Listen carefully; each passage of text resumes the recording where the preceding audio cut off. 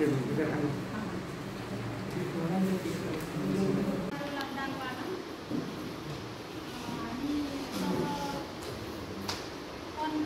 कार्य समितिको बैठकको मिति चाहिँ हामीले भदौको 3 गतिको सचिवालयले तोकेको यसको स्थानहरू चाहिँ हामीले पहिल्यै धरानको बैठकमै हामीले नै निर्णय गरेको हो र विशेष गरेर साधारण सभासँगै जोडेर यो साधारण सभासँग जोडेको चाहिँ अलिकति काठमाडौँ बिचमै गरौँ अब नवीकरणको हिसाबले कोरमको हिसाबले भन्ने चाहिँ यो अहिले पछिल्लो अभ्यास हो। त्यही अनुसार प्रायः यो साधारण सभासँग जोडेको त हामी यहीसँगै गर्छौँ। विशेष गरेर अहिले अलिकति कन्तुकमा सागमारे जोगोले सबैजनाको चाहिँ अब यहाँ सूचना प्रभाव भइरहँदाखेरि धेरै कष्टका साथ पूर्वको 5 13देखि लिएर अब हामी यहाँ सबै मुनि मधेसहरूदेखि लिएर यहाँ सबैजनाको म आफै पनि अलिक स्वास्थ्य छुइनँ। एकदम धेरै यो केन्द्रीय बैठक र साधारण सभाले गर्दा मात्रै हामीसँग सबै कामहरू छ।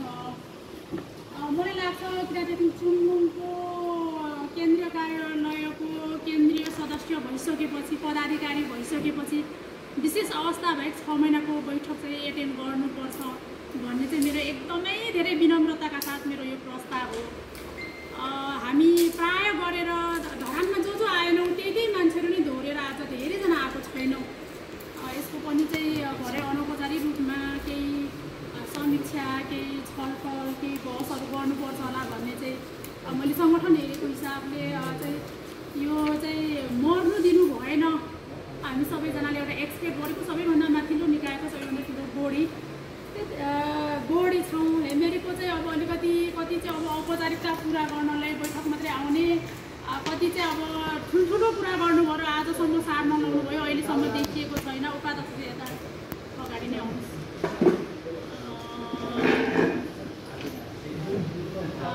त्यो हुनाले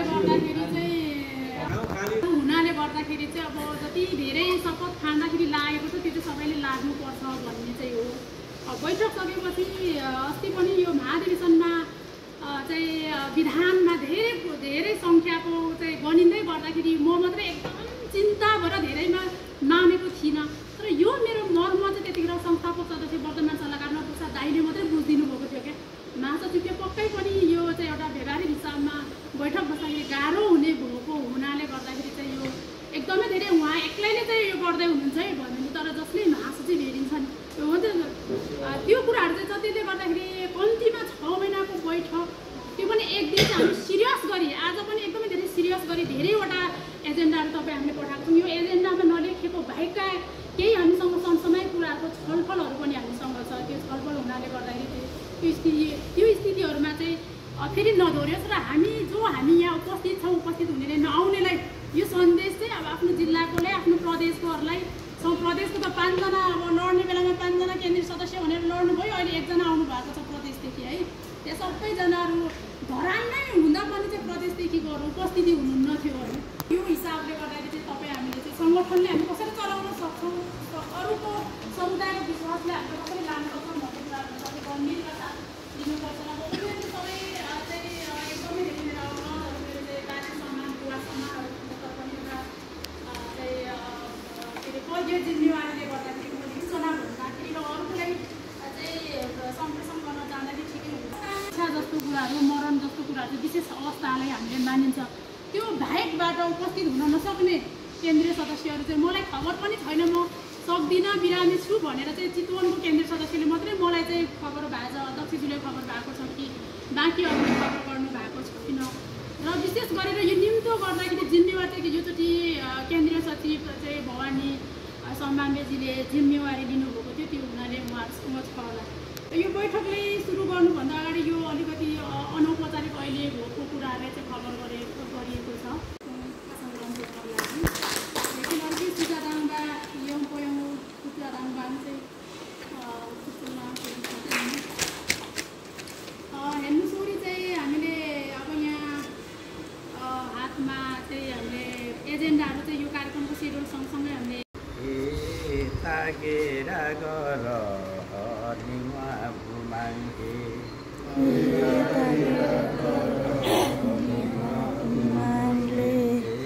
नावा गेन गर के ज इच्छा ओ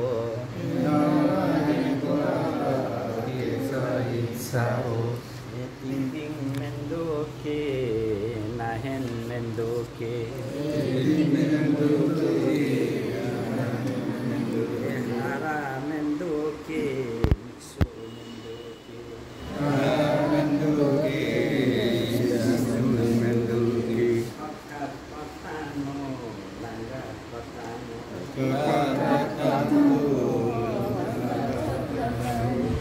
आपलु गेंगर से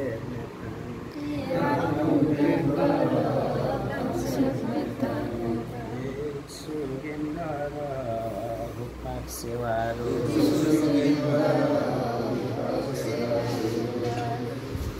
एक नम्बरको एजेन्डामा जिल्लागत प्रदेशगत र विषयगतको रिपोर्टिङ भएर छ। यसमा जिल्लागत रिपोर्टिङ राख्यो तुलसी बान युमर लागि पनि भएको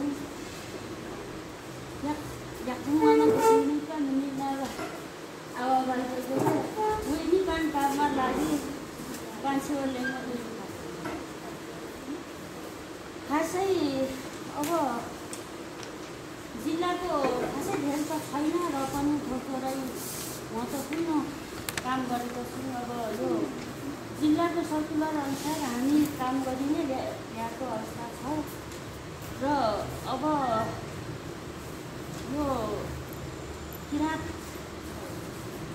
लिम्बू हामीले अब आन्दोलनमा पनि हामी सशक्त जिल्लादेखि वार्डसम्म हामी लागि नै राखेको अवस्था छ र चुम्लुङ दिवस पनि अब जिल्लादेखि वार्डसम्म हामीले चुम्लुङ दिवस पनि हामीले मानिल्याएको छौँ।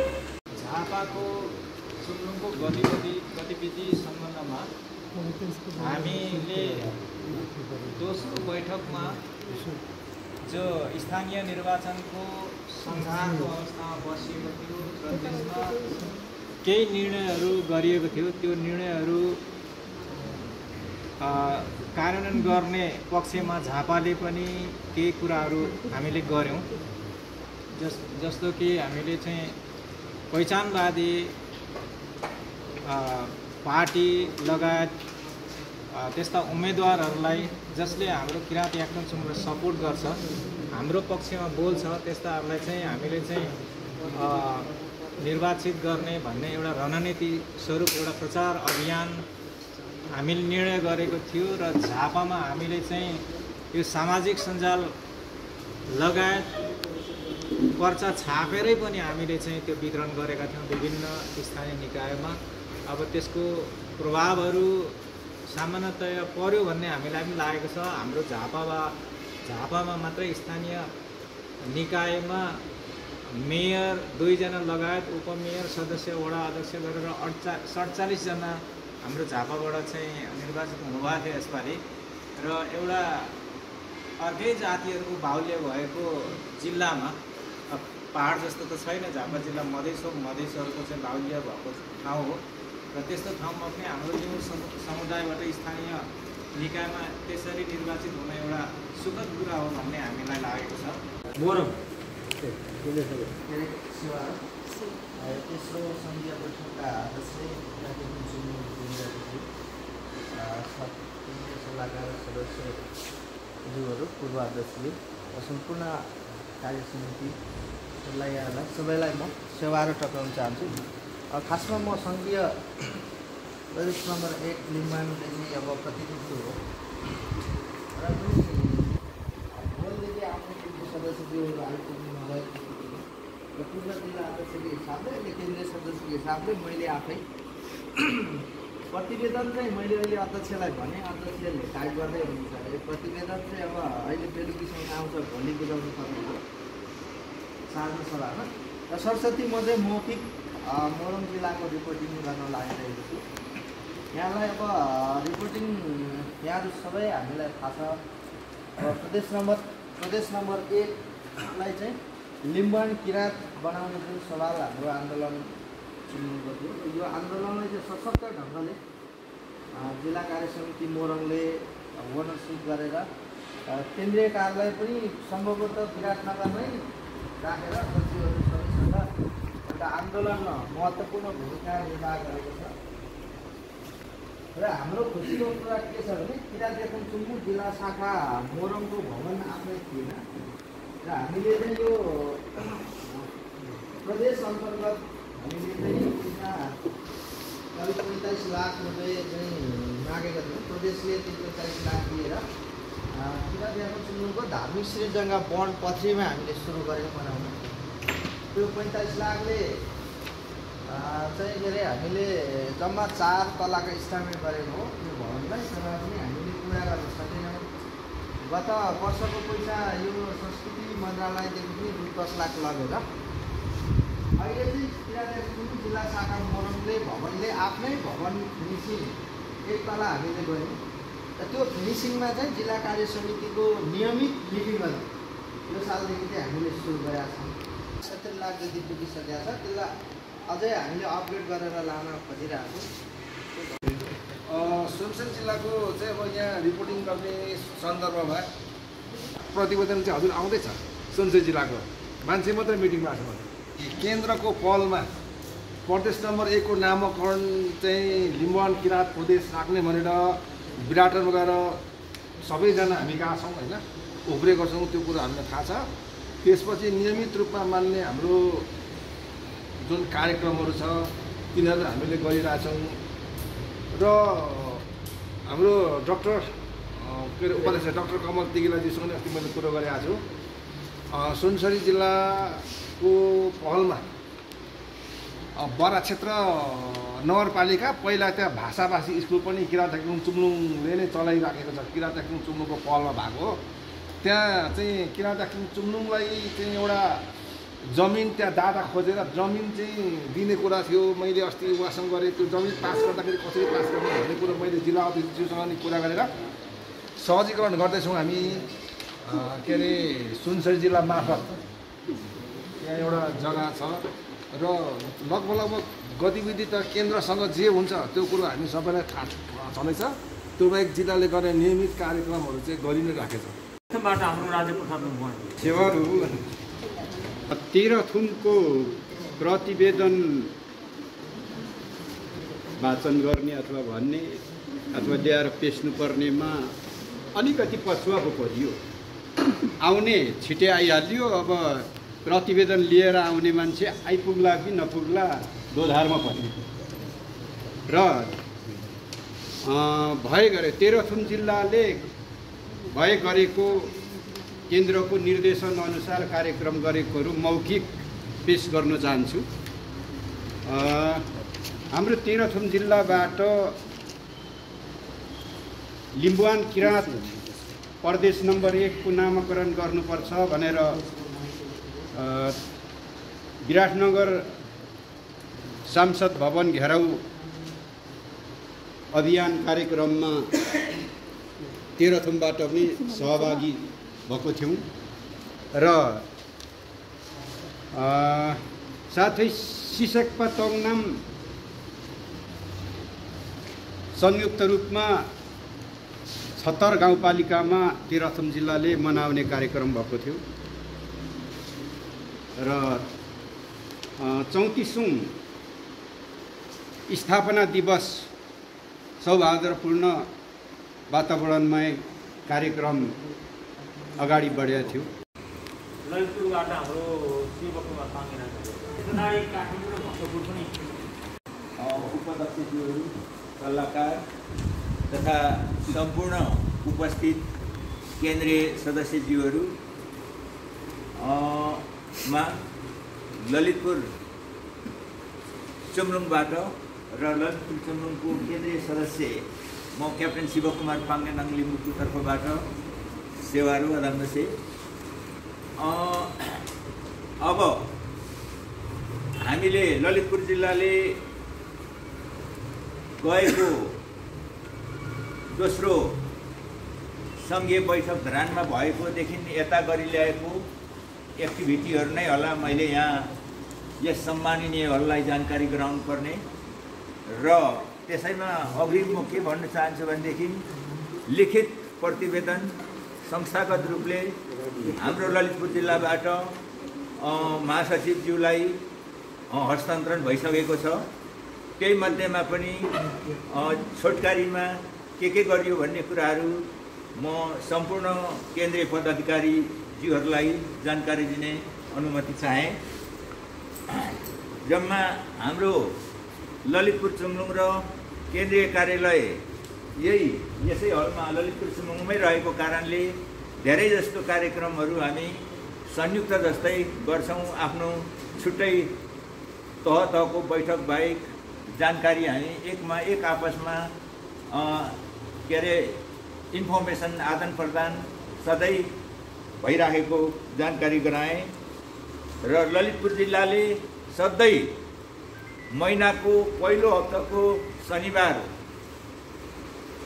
प्रत्येक महिनामा एकपटक बैठक राख्ने हाम्रो प्रावधान छ, नियम छ। र त्यो बैठक बाहेक आकस्मिक अथवा केन्द्रबाट या कुनै क्विक रेस्पोन्स गर्नु पर्यो भनेदेखि हामी सिचुएसन अथवा हालत अनुसार आपतकालीन बैठक बसेर केन्द्रलाई अथवा प्रदेशलाई के सहयोग गर्नुपर्ने त्यो निर्णय गरेर सहयोग गरिरहेको जानकारी गराउन चाहन्छु।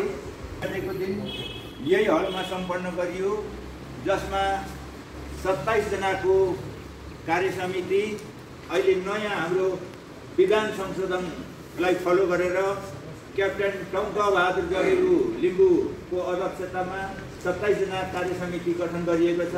ललितपुर चुम्लुङले 2072 सालमा यालाङको अलिकति संक्षिप्तमा जानकारी गराएँ लिम्बुवानबाट पाल्नुभएका केन्द्रीय सदस्यज्यूहरूलाई। यो ललितपुर चुम्लुङ हिम यो भवन निर्माण गर्ने बेलामा जो 8 जना खटिएर दिनरात तन मन धन लिएर खटिने मानिसहरूलाई नै यालाङ भन्ने आफैले हामीले नै beet your drum your self भनेको जस्तो हामीले आफै नामकरण गराएर चाहिँ यालाङ भन्ने एउटा नामकरण गरियो। र त्यसमध्येमा एउटा म पनि परेको छु। त्यो यालाङको नामावली सर भनिदिनु पर्दा क्याप्टेन छविलाल आङसुरुङ, मकरदोज वनेम, अगेन्द्र वनेम, देवमान बखिम, रामबहादुर बखिम, विष्णु याक्सु, शिवकुमार पाङ्गेनाङ मैफरे अनि भीमबहादुर तावा। यति 8 जना मध्येबाट 1-1 लाख रुपियाँ उठाएर यालाङ पुरस्कार कोष अथवा स्थापना गरिएको थियो। र हिजो अस्ति गएको भदौ 25 गतेको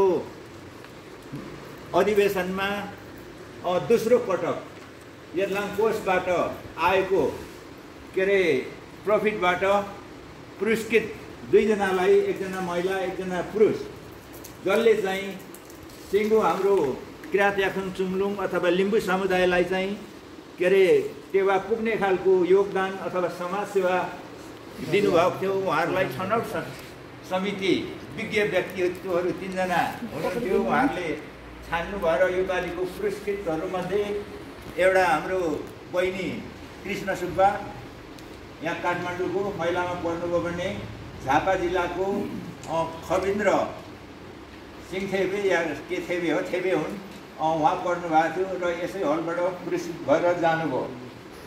थाटबास यो ललितपुर जिल्ला अथवा यो टिखेदेवल एरियामा हाम्रो किराँतीहरूको ऐतिहासिक ठाउँमा भएको कारणले गर्दाखेरि त्यो लोभ हुँदै गएको अथवा अरूले अधिकरण गरिसक्नु लागेको चिजलाई पनि चुम्लुङको विधानको उपधारा कुनमा पर्छ पनि हाम्रो च्यानघारी त्यसका तीर्थस्थलहरू केहरूलाई फेरि हामीले खोज तलास गरेर कायम विधानअनुसार नै ललितपुर चुम्लुङले अहिले सुरु गरेका छौँ। त्यसको अलिकति लिडरसिप भए पनि मैले नै गरिराखेको छु भन्नु पर्यो। र सक्रिय सहयोगी चाहिँ हाम्रो ललितपुरकै निवर्तमान अध्यक्ष मकरदोज वनेम प्लस हामी यालाङ ग्रुप र केन्द्रबाट उपाध्यक्ष दय डाक्टर कमल तिगेला, गोविन्द आङबुङ र कोषाध्यक्ष हाम्रो अमर तुम्याङ विज्ञहरू हामी सँगै छन्। र पर यो बागडोल बस्नुहुने हस्तबहादुर आङबुङको सम्झनामा उहाँको परिवारले एउटा च्याब्रुङ नाच्ने र पुरस्कार हाम्रो केलाङलाई के अरे मर्न नदिनु अथवा जागरुक राख्नुको उद्देश्यले एउटा कोष खडा भएको छ। त्यो अन्तर्गत गएको यही सालभित्रमा यहाँनिर केलाङको कम्पिटिसन गराइएको थियो। त्यो एउटा एक्टिभिटीमा र हामी नेवार राज्यमा भए पनि लिम्बुवानी कल्चरभन्दा टाढो छौँ नै भनेर यसले सन्देश दिन्छ भन्ने मैले बुझेको छु। त्यसैको सिलसिलामा हाम्रो युवा पुस्ताहरूलाई क्षमता अभिवृद्धि गर्नको लागि विज्ञ विष्णु सिंह लिम्बुको प्रशिक्षणहरू 2 पटकसम्म यसै हलमा चलाइएको छ, जसले गर्दा हाम्रो युवा पुस्ताहरूलाई हाम्रो संस्थागत अथवा अरू हामीले पर लोकसेवा आयोगहरू भिड्नु पर्यो भनेदेखि त्यसको क्राइटेरिया इत्यादि इत्यादि के हुनुपर्ने भन्ने कुराहरू पनि तालिम दिँदै ल्याएको जानकारी गराउँदै मेरो छोटो भनाइलाई यहीँ अन्त गरेँ। सेवाहरू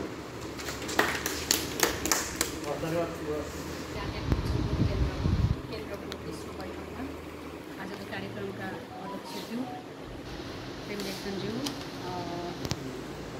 उपाध्यक्ष, केन्द्रीय पदाधिकारी तथा काठमाडौँ जिल्लाको रिपोर्टिङ गर्ने क्रममा हाम्रो काठमाडौँ जिल्लामा चाहिँ भर्खर घर निर्माणको क्रम जारी नै छ, कम्प्लिटली पुगेको छैन। त्यसमा हामीले धेरै वर्षदेखि हामीले कोसिस गरे, आजभन्दा 8-9 वर्ष अगाडिदेखि नै जग्गाको डिटेली भन्दा पनि जग्गाको किन्ने क्रम पछिकोमा चाहिँ मैले भोगेको अथवा मैले नै प्रत्यक्ष रूपमा गएको अनुभवले चाहिँ घर दैलो कार्यक्रमहरू हामीले गरेका छौँ र अझै पनि जारी छ। र घर बनाउने क्रममा हामीले भवनहरू बनाइसकेको छौँ, झ्यालढोकाहरू अलिकति बनाएको छैन। पहिलाभन्दा हाम्रो जुन काठमाडौँ जिल्लाको हाम्रो त्यहाँको हाम्रो जुन पनि हाम्रो बैठकहरू हुने क्रममा झ्यालहरू बनाउने क्रममा चाहिँ हामीले त्यो झ्यालहरू चाहिँ बनाइसकेर हामीले तल सारिसक्यौँ, नभए हामी पहिला भाडामा बसेको थियौँ मास्तिर। र अहिले चाहिँ के छ भने सबैभन्दा अब काठमाडौँ जिल्लाको अधिवेशन पछिको कुरा ल्याउँदा चाहिँ त्योभन्दा हाम्रो केन्द्रको अधिवेशन हुनुभन्दा अगाडि नै अधिवेशन भइसकेको थियो, अनि त्योभन्दा अगाडि चाहिँ रिपोर्टिङ पनि सायद पुगिसकेको छ। त्यसपछिको चाहिँ म भन्न चाहन्छु।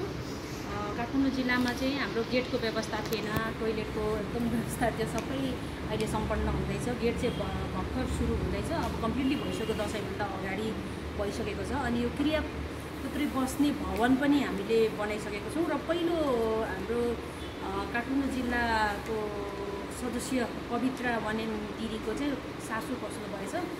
अहिले चाहिँ क्रियापुत्री भवन अहिले नै सुरु गरिसक्यौँ, अहिले बसिरहनु भएको छ। उहाँको सासू बित्नु भएको छ। र काठमाडौँको हल जुन हाम्रो कार्यक्रम हलमा चाहिँ सिसाको त्यो खाली थियो, त्यो सिसाहरूलाई चाहिँ बार गर्ने चाहिँ भइरहेको छ। र यो दसैँभन्दा अगाडि नै बनाइसक्ने भन्ने जुन उद्देश्यले गरिरहेको छौँ। र कति कुरो त्यो घर बनाउने क्रममा चाहिँ यति टेन्टेटिभ पैसा दिन्छु भन्ने तोकेको हुन्छ हो, त्यसमा चाहिँ हामी घर दैलो कार्यक्रम जाने क्रम जारी नै छ। र म चाहिँ धेरै मात्रामा कम गरेको छु। अहिले अब यता अहिलेसम्मको प्रगति अथवा त्यहाँको के छ वस्तुस्थिति यो विषयमा केही कुरा भन्न अनुमति माग्न चाहन्छु। यहाँहरू सबैलाई थाहा छँदैछ, काठमाडौँका 3वटा चुम्रोङका समितिहरूमध्येमा भक्तपुर चाहिँ अलिक पछाडि मात्रै चाहिँ अस्तित्वमा आएको हो। र त्यसको सुरुवातकर्ताहरू आज लकिली यहाँ केन्द्रीय समितिमै पनि हुनुहुन्छ हाम्रो सचिव भवानी विक्रम समामले, अनि सदस्य हाम्रो कविराज चाङदेन्पे लगायतका दाइहरूले त्यो अभियान सुरु गर्नुभयो। र अहिले चाहिँ अलिक पछि भए पनि भक्तपुरमा अहिले चाहिँ उल्लेख्य मात्रामा लिम्बू याक्थोङहरूको पनि उपस्थिति अहिले चाहिँ बढिराखेको छ पछिल्लो समयमा। त्यो हिसाबले हामी पनि पछि आइराखेका छौँ। काठमाडौँ र ललितपुरको दाँजोमा नभए पनि आफ्नो हिसाबले चाहिँ हामीले कामहरू भइराखेका छौँ। त्यहाँ लिम्बू समुदायलाई, याक्थोङ समुदायलाई सङ्गठित गर्ने र विभिन्न किसिमका आफ्ना संस्कृति, अब यो चाहिँ भाषा संस्कृतिका कुराहरू सबै कुरामा चाहिँ एकबद्ध गर्ने कुराहरू भइ नै राखेको छ। यहाँलाई जानकारी गराउँ, जस्तो अहिले चाहिँ भक्तपुरमा 4थो जिल्ला अधिवेशन पछाडिको केन्द्रीय जिल्ला समिति अहिले चाहिँ क्रियाशील छ। र त्यो जिल्ला समितिले यो कोभिडको महामारी अगाडि गरेको तथ्याङ्क सङ्कलन अनुसार भक्तपुर जिल्लामा चाहिँ 370 घर चाहिँ लिम्बू जातिको अर्थात् याक्टुङ समुदायको रहेको देखिएको छ र तीमध्ये अब यो बिचमा कोभिड यता पनि अझै यो बढेको कारणले गर्दाखेरि यसलाई अपडेट गर्ने अद्यावधिक गर्ने काम चाहिँ अब त्यो पनि गर्ने चाहिँ हाम्रो योजनामा रहेको छ र यहाँलाई जानकारी गराउँ जस्तो अहिले हाम्रो भक्तपुरको चाहिँ आफ्नै चाहिँ निवास आफ्नै चाहिँ एउटा भवन नभएको कारणले गर्दाखेरि अहिलेको 4औं कार्यकाल जसको चाहिँ अध्यक्ष चाहिँ सैनबहादुर आङ्गनले हुनुहुन्छ उहाँको नेतृत्वको जिल्ला समितिले चाहिँ मूल रूपमा एउटा भवन बनाउनको लागि त्योभन्दा अघिल्लो कडीको रूपमा जस्तो केही जग्गा खरिद गर्ने भन्ने हिसाबले चाहिँ जोडतोडको रूपमा त्यो कार्यक्रमलाई अगाडि ल्याउनु भएको थियो। धेरै भक्तपुर भएका लिम्बू समुदाय मार्फत यो मुद्दा बोकेर हाम्रो जिल्ला समितिका साथीहरू जानु पनि भएको थियो र यसरी जाँदाखेरि चाहिँ करिब 50 लाख चाहिँ त्यहाँका लिम्बू जाति दाजुभाइहरूले चाहिँ कबुल गर्नुभएको थियो त्यो जग्गा खरिद गर्नको लागि हामी चाहिँ सहयोग गर्छौँ भनेर र त्योमध्ये क्यास इन ह्यान्ड मतलब कलेक्सन भएको पैसा चाहिँ 17 लाख जति चाहिँ चुम्रोको कोषमा आइसकेको भन्ने छ।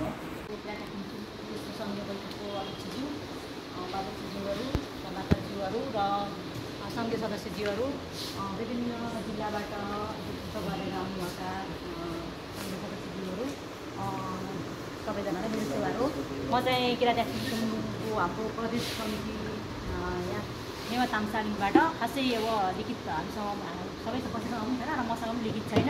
हामीले चाहिँ खासै नयाँ कुराहरू भन्दा पनि हामी यो काठमाडौँमा चाहिँ हामी सङ्घीयसँग अत्यन्तै धेरै नजिक रहेको हाम्रो संस्था हो।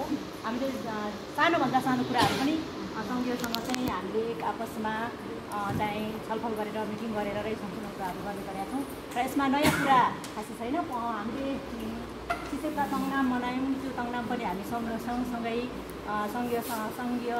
सङ्घीयसँगै हामीले चाहिँ हातेमालो गर्दै हामीले चाहिँ हाम्रो किराँत एक्टिभिजमको 34औं स्थापना दिवस मनाइयो। त्यसमा पनि हाम्रो प्रदेशको चाहिँ एक त हामीलाई यो जिम्मेवारी पनि हामीले त्यहाँनिर के अरे पुरा गऱ्यौँ र हामीले रहेको हाम्रो प्रदेशमा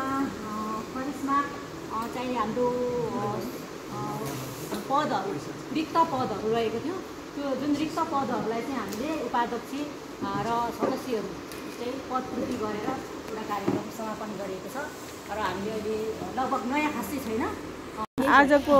आजको दिउँसोको खाजाको स्पोन्सर उहाँ हुनुहुन्छ सीता चोङमाङ कि के भन्नुभयो सीता होक्पल चोङमाङको चाहिँ स्पोन्सर आजको खाजा आज पनि वार्ता छ भन्दै बोलाएर लाने, भोलि पनि वार्ता छ थ्याङ्क यू तपाईँलाई स्पोन्सरलाई। केरा हो कि क्या हो? कोठा बनाइदिन्छु भनेर 4 जना व्यक्तिहरूले चाहिँ 4 कोठा बनाउने भएको छ। बनाउने काम पनि भइसकेको छ, सम्पन्न भइसकेको छ। अब हस्तान्तरण गर्नु मात्र बाँकी छ। यो कुराको जानकारी गराउन चाहन्छु। यो राम्रो कुरा हो।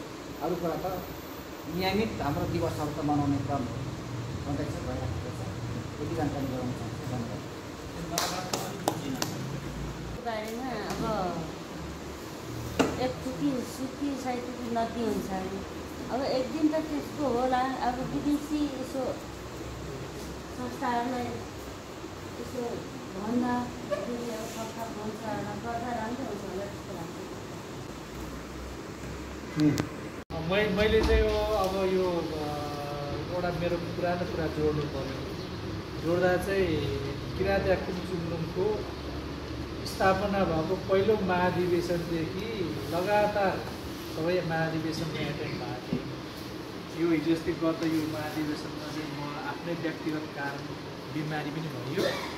त्यो कारणले गर्दा म उपस्थित हुन सकिनँ। त्यो खबर मैले आयोजक साथीहरूलाई दिएको थिएँ अनि त्यो कुरा म फेरि पनि यहाँ दोहोऱ्याउन चाहन्छु। त्यसमा उपस्थित हुन नसकेकोमा म अझै पनि क्षमा प्रार्थी छु।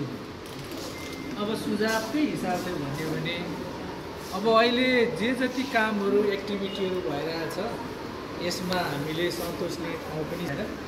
तर हामीले केही कुराहरूमा अहिले यो समयअनुसार चाहिँ विभिन्न कुराहरू विभिन्न विषयहरूमा मैले चाहिँ पहिल्यैदेखि भन्दै आएको छु कि यो भने क्वेसन चाहिँ उत्रेको छ है।